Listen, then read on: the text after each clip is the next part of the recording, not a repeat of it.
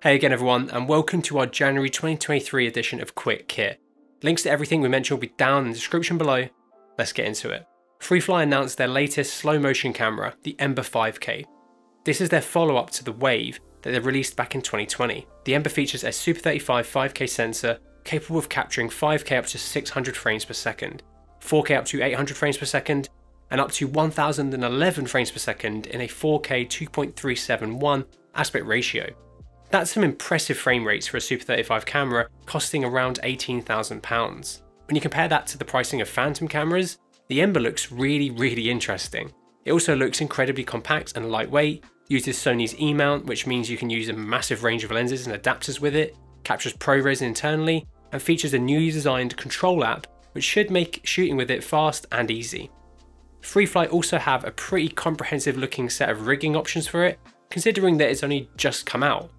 The footage I've seen from this looks so much better than what I saw from the Wave, so I'm really excited to get one in to test myself.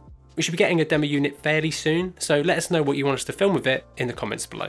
Zoom released 3 new audio recorders, the M2, M3 and M4, all of which can record 32-bit float audio. First is the M2, a recorder featuring a built-in pair of condenser microphones that can be used in both stereo and mono modes. It's physically designed to look like a regular handheld microphone, and thanks to the 32-bit float, it's aimed at being incredibly fast and easy to use. The M3 is an on-camera shotgun microphone and recorder that allows you to record directly to a micro SD card as well as outputting a feed to your camera. This looks really awesome and could be a really great solution for run and gun content creators and videographers. The M4 is a 4-track audio recorder that features a similar set of features to the M2, but it features dual XLR inputs alongside the built-in mic. It also has a built-in timecode generator, so it can easily be jammed with anything you may need it to. These all look really awesome in their own right. I really like the look of the M3 and the M4. They look like awesome tools, and 32-bit is a serious game changer for anyone working in unpredictable environments. Wood & Camera have released a few things this month, but one thing in particular that stood out to us is the cradle for the Teradek Bolt LT-TX. This is available in both V or gold mount battery plate, and it's basically a pass-through that allows you to slide in a Teradek 4K or 6 LT. This means you can keep your camera configurations more streamlined than you would have if you had to mount the Teradek somewhere else. The cradle also supplies several power outputs and is built well, though I do wish it was a bit more integrated. Being able to provide power to the TX in a bit more of a seamless way would have been really nice, as you still need to run cables to the TX. But for anyone wanting to rig their configuration in a cleaner way with a Teradek, this is a really great way to help. DJI announced a few new things, but their biggest announcement was the introduction of the RS3 Mini. This new 3-axis gimbal is aimed at smaller camera packages, and is incredibly light itself at just 850 grams, while still being able to deal with payloads up to 2 kilograms. It features a lot of the regular bells and whistles you expect from a DJI gimbal and costs just £339, which does make it a very attractive option for any content creator using a mirrorless camera to create video. It does lack the better adjustment gears from the larger gimbals and the automated axis locks, but that's kind of not surprising given its price point. With the other 2 existing gimbals in the RS3 line, it's pretty comprehensive now. We just need one that sits between the RS3 Pro and the Ronin 2.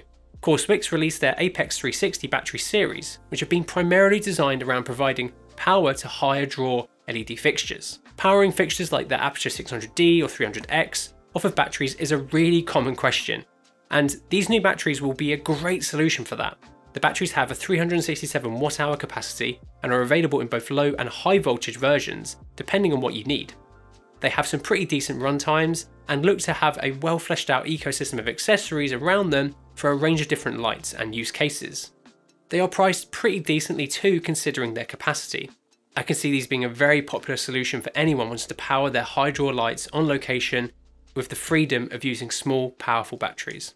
Earlier this month, Panasonic announced their latest mirrorless camera, the S5 II, and the headline feature has to be the addition of phase detect autofocus.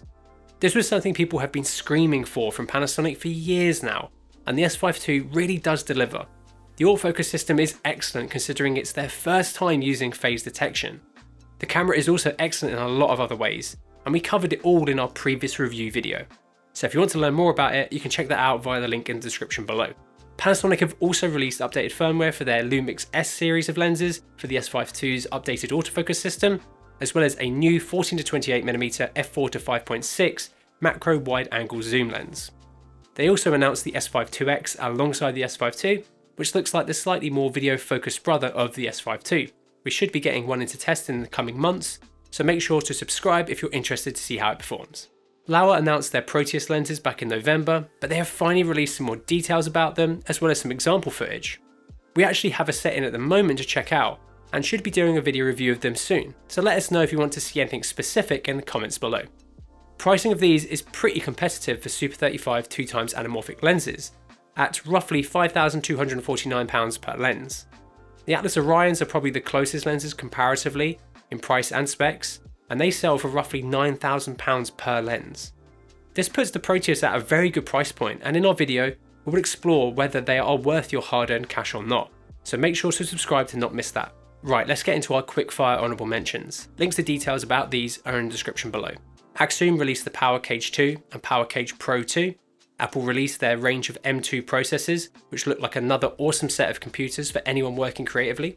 Arri announced a small pin for the LLS1 support, which will now come with the LLS1 or be available as a spare. The Bosma G1 8K MFT camera is now available to order. Bright Tangerine released the FX6 cable hook, which is great for keeping your FX6 monitor cable a bit tidier, and it's only 15 quid. Canon released details on a couple of new sensors that look pretty awesome, hopefully we get to see them in a camera soon. Deity released their new ASM1, a new affordable microphone shock mount. DJI announced the single TX version of their mic, as well as the Mini 3 drone. DZO released their third lens in the Kata Ace line of full-frame cinema zooms, the 18-35 t2.9. Fujifilm released firmware 3 for the X-H2S, which improves the autofocus as well as some other things. Iron Glass announced that they will be releasing a Mark II version rehousing for the Helios 42 85mm t1.6. I really want to check this one out. IRIX announced their new matte box, as well as a new version of their 150mm t3 cine lens. Kippon announced the Calibri series of cine lenses. Movmax released their new rain deflector called Hurricane. Nanlite have announced a bunch of new LED cob and tube fixtures. Quasar Science have released a new update for their rainbow tube fixtures and a new free app for controlling them wirelessly. Red released beta firmware 1.7.0 for the Komodo, and camera to cloud firmware has finally hit VRaptor and XL live builds. Samsung released a new 4TB T7 SSD.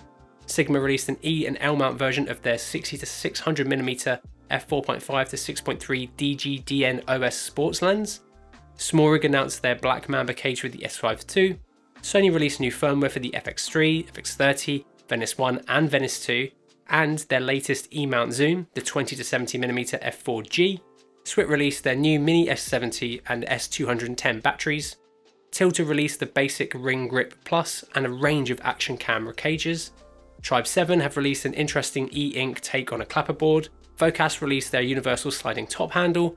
And lastly, Wooden Camera released a set of accessories for the GH6 and a set of universal accessories, which actually includes some really cool looking bits. If you enjoyed this, please make sure you subscribe ready for next month's quick kit. And let us know what your favourite bit of kit to come out this month is in the comments below. And thank you so much for watching.